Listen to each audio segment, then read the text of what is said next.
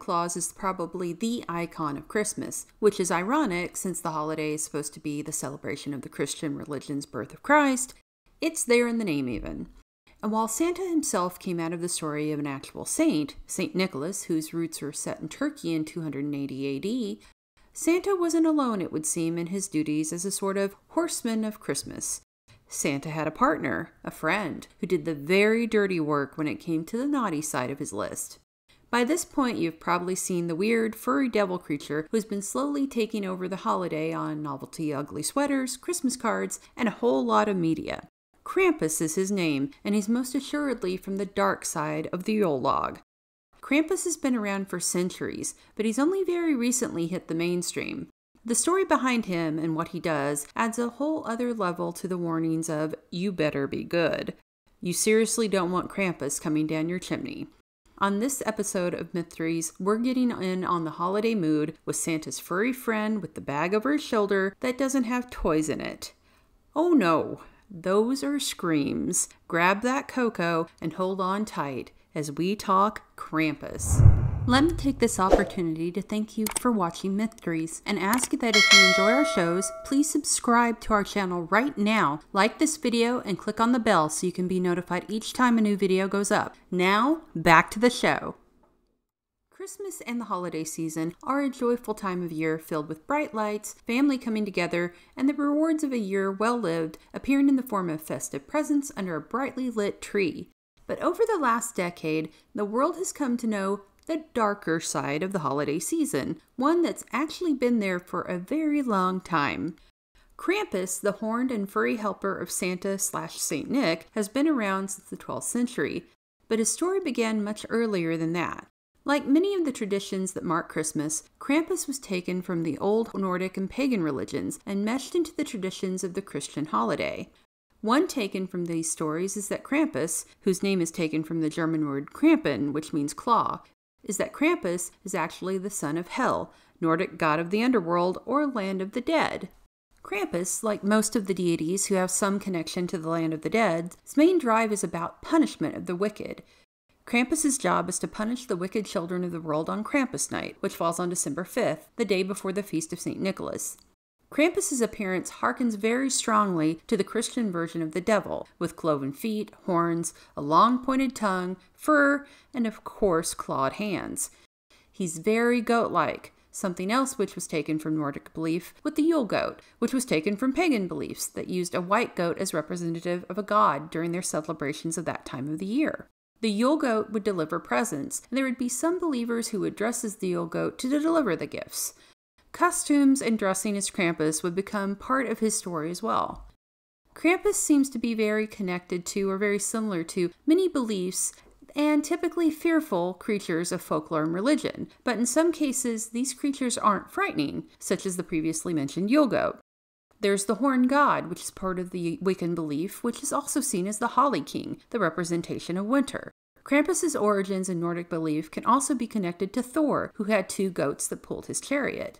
There's also the Polish pagan-inspired Turin, who was a bringer of fertility as well. This creature looks like a bull and dances, making the rounds with carolers, with someone dressed up as the creature.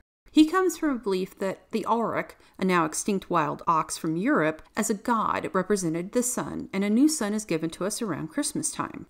Krampus, though, is a strange combination of light and dark. He's considered a comrade and friend of St. Nicholas, and his duties are interesting to say the least. On Krampusnacht, or Krampus night, which falls on December 5th, Krampus and St. Nicholas go about visiting the children. If the children are good, St. Nicholas gives them presents, but if they've been bad, Krampus gets to work. Krampus carries a bag across his back that he will place the children in, and in some cases take them to hell, or, depending on what you believe, eat them. He also carries a collection of birch branches, which he uses to punish the children that have been bad by swatting them. Krampus is seen in many images with chains and bells detached to him. He can use the chains to announce his coming by whipping them about, along with the bells. The next day is the feast of St. Nicholas, and if the children are the lucky ones, they get their presents, or at least are still breathing, albeit sore, and not in the pit of damnation, or Krampus's stomach. Krampuslauf, aka the Krampus Run, is a sort of demonic-looking sort of pub crawl that involved dressing up to look like Krampus, horns and all, as it was tradition to offer Krampus schnapps. Think of it as an adult trick-or-treating with everyone wearing a demon costume and getting tanked. These traditions were a part of the Austrian culture for centuries, but in the early 1900s, the government decided that Krampus was not the sort of thing the public should be celebrating, as the Fatherland Front took over, a fascist and conservative movement. Sound familiar? It banned Krampus and all the celebrations attributed to him. Krampus was simply too heavy metal for them, but as we all know, you can't keep the devil at bay for too long, and Santa's hard-rocking cousins started to re-emerge towards the end of the last century. Krampus Night and the Krampus Run started being celebrated again, and then Krampus made the move to the US. In the early 2000s, Krampus started catching the eyes and imaginations of many thanks to a collection of postcards featuring the furry helper of Santa and deliverer of punishment for those who were naughty from artist Monty Beauchamp. A few years later, the artist Brahm released the beautiful graphic novel called Krampus the Yule Lord. It wasn't long until many cities across the U.S. joined the traditions of those in other parts of the world, starting their own Krampus Night and Krampus Run, with intricate and beautifully terrifying costumes showing their creators' own interpretations of Krampus. There are many of these, such as the one in Portland, Oregon, that happen annually.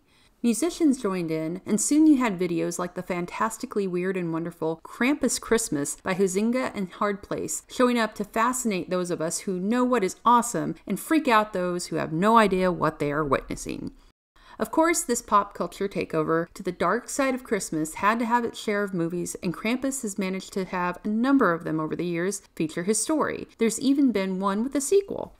One of the first films to gain notoriety and feature Krampus, though he's not outrightly called Krampus, is 2010's Rare Exports, A Christmas Tale.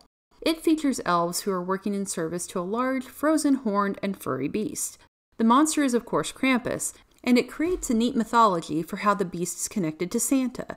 It also just looks beautiful. In 2013, Krampus the Christmas Devil was released. It's a low-budget horror film that follows a now grown-up boy who was abducted by Krampus when he was younger.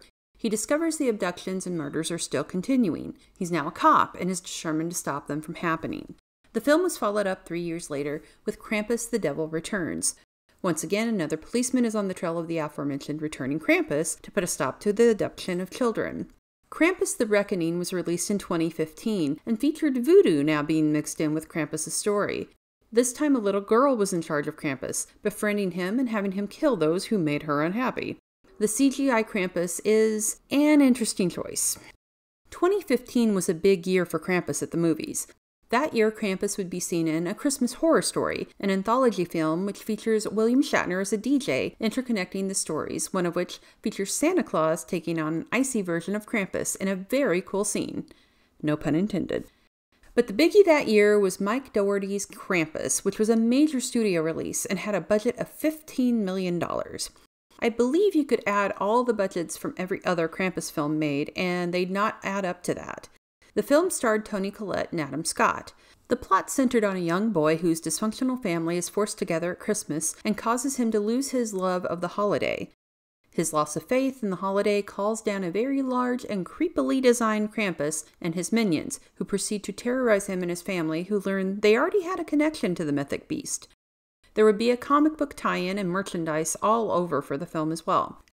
Krampus Unleashed would follow in 2016, but the story, which deals with Krampus being unearthed and set free to rain down bloody havoc, isn't the best, although the effects are an improvement with what appears to be a prosthetic-driven design over the other small-budgeted releases.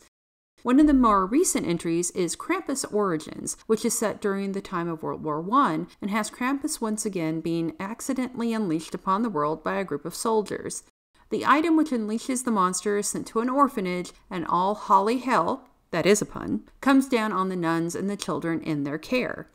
If you are interested in watching any of these films, a large number of them are available for free on Tubi right now. Krampus is something of an enigma in the halls of Christmas and the Yule time. He's sort of a necessary evil, I suppose, but I'm once again intrigued by how so many beliefs can be so similar and yet spread out around the world. It makes you wonder who made who. Krampus is, if you go by the age of some of this lore, older than Santa Claus and has been around longer. And he's never really went away, even when they tried to keep him buried and labeled him as, well, evil. He's the boogeyman, the warning that we seem to always need in order to get the naughty kids to behave and to listen. And well, if they don't, bells aren't necessarily a good thing to hear ringing on Christmas Eve, I suppose.